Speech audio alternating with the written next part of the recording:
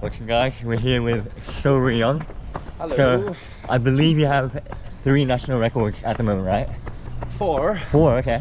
What are the 4? 5, 10, half and full.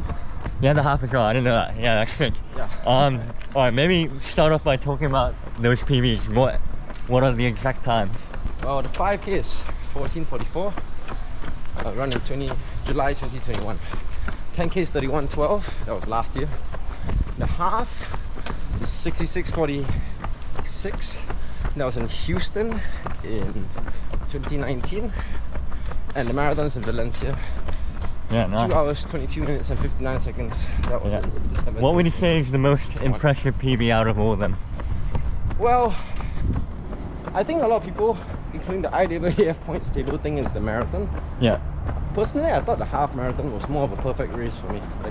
Yeah, I think both the marathon and the half, I was running quite close to my limit, but I probably have a bit more room to improve in the marathon because I ran quite low mileage. So you talked a bit about that, lower mileage.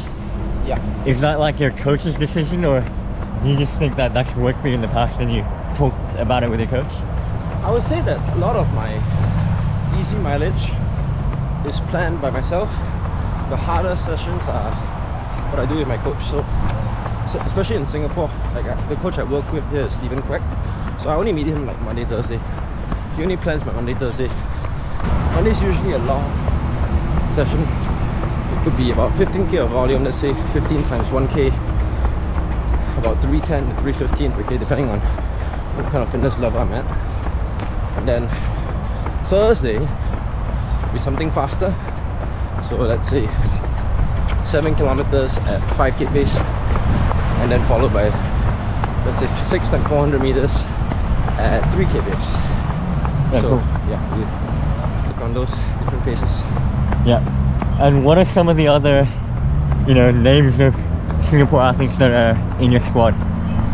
Oh, Melvin. I think you might have met Melvin. Have you filmed Melvin?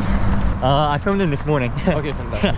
There you go. So Melvin, 40 years old, good guy. He joined our training group last year. I was stoked because he's 40, but he looks quite young, right? Yeah, he's fit. Yeah, he's fit. He's still quite youthful, brings that energy and experience to the squad. Love it.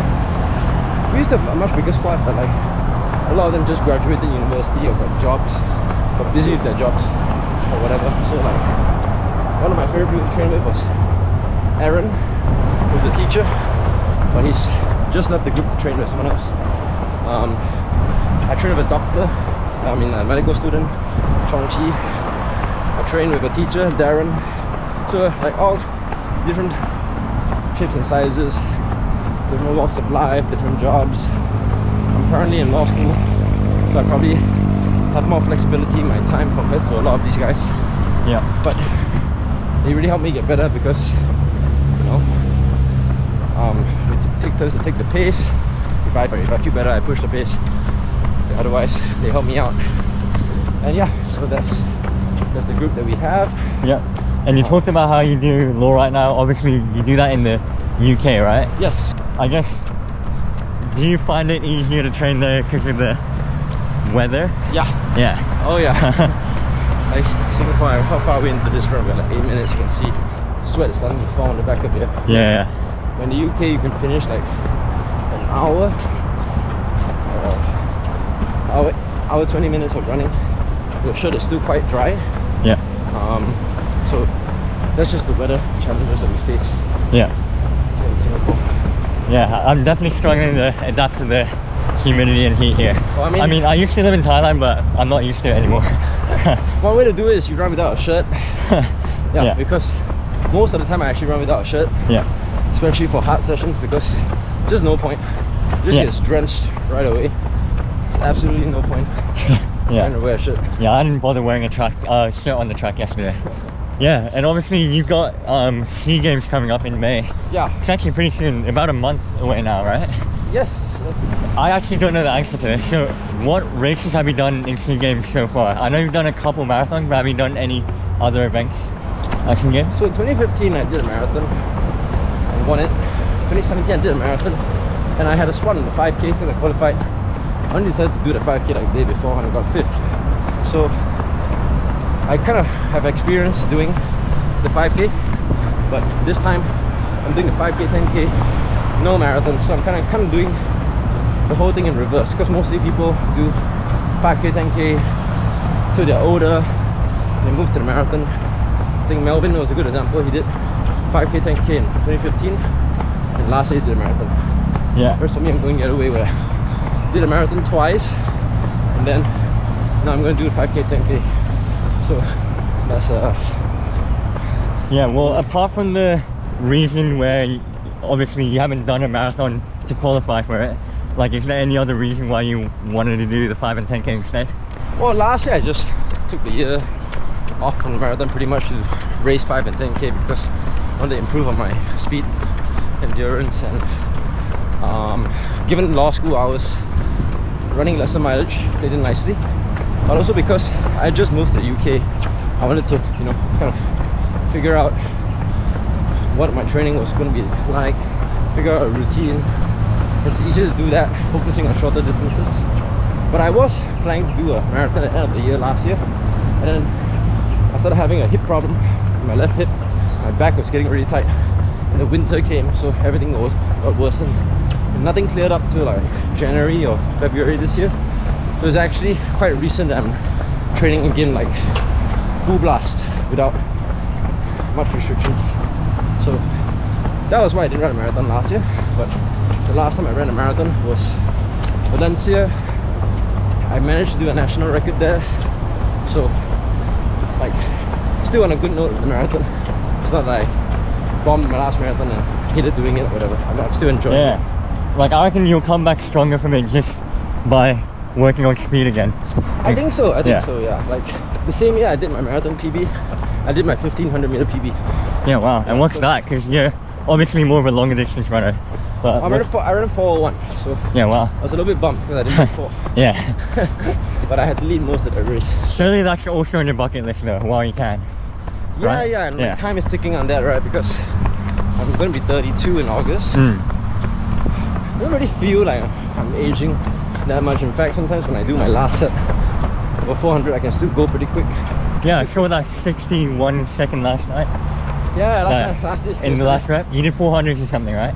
Yeah, it was the end of a long session and I ran 61. Yeah, nice. So 61.9, so more like 62. Yeah. But this is not stuff that I could do 10 years ago. Like, I'm actually like getting stronger, and with that I think comes a bit of speed that you can apply into the 1500. And so when I ran 401, I think it was quite evenly paced, but the third lap was a bit slow. I ran like 66 second lap, so yeah, that was what took away the sub 4 minute opportunity. But it's alright, next one will go better. Yeah, and I haven't really raced the 1500 since, so. Alright, so for the SEA Games coming up, do you know like who your competitors are so far? I mean, usually I don't know. Like, you really got to follow like the other trials of the other countries, and I haven't really been doing that because I just got selected 2 weeks ago, so I just been focusing on my own fitness. But I feel like the defending champion from Vietnam will be there, Van Lai. From Thailand, actually, it's quite interesting because one of the Bauman boys, Kiran Tuntibate, is a Thai guy, so he could be representing Thailand from what I understand. True, yeah. Has he ever done SEA Games before or not? He did it in 2019. I think he won both the 5 and 10. Yeah, which is not surprising. Yeah, quite easily. He's very quick. Because, I mean, he's world class, right? His best times. He's been in the Olympic final as well once, I think. 10K, yeah. Yeah. How do you think your training is going? Going as well as I can. Like, this is the end of my second week. I only really have 6 weeks to get ready, so. Yeah, exactly. But all my workouts have been like bang on. Been quite tired from the workout, so been jogging easy. But my first week was good mileage. Second week was good. My mileage is quite low. It's about maybe 70, 75 miles. Training for 5 and 10K. Wait, miles or kilometers? Miles. So like kilometers will be about 100 and first week was 118. This week will be about same thing. Yeah. In your peak marathon training, like what sort of mileage were you doing then? So I have run up to 160 kilometers for a marathon. This is when I was like preparing for my first 2 SEA Games. But ironically, when I ran my best time in the marathon, I only ran like max 130. Yeah. Yeah. Okay. And like off camera, you talked a bit about like the importance of speed, and like we talked a bit about my PBs as well, and how I plateaued a little bit, but you're recommending, you know, speed. I mean, you know, distance running, and at the end of the day, you need both, right? You need volume. Like, it's so aerobic that, you know, speed is useless if you don't have the aerobic strength to sustain that speed and like use it at the end of a race. But I think you were talking about how you do a lot of like easy runs and a lot of like free structured tempo runs, like nothing like too specific. So that's good for like the majority of your general base building phase. But I do think that if you want to like break through in the 5K, you do need to do the painful, like the painful stuff. You know, like 4 times a mile at your 5K pace, or like even stuff that's faster than that. So it's very painful. Like 5K pace is very painful. When I'm running a 5K, like 2-3 laps in, you can already feel like it's going to be a long day. But you know, that's the 5K. That's the nature of that event. Like it is very painful. You're always on that red line.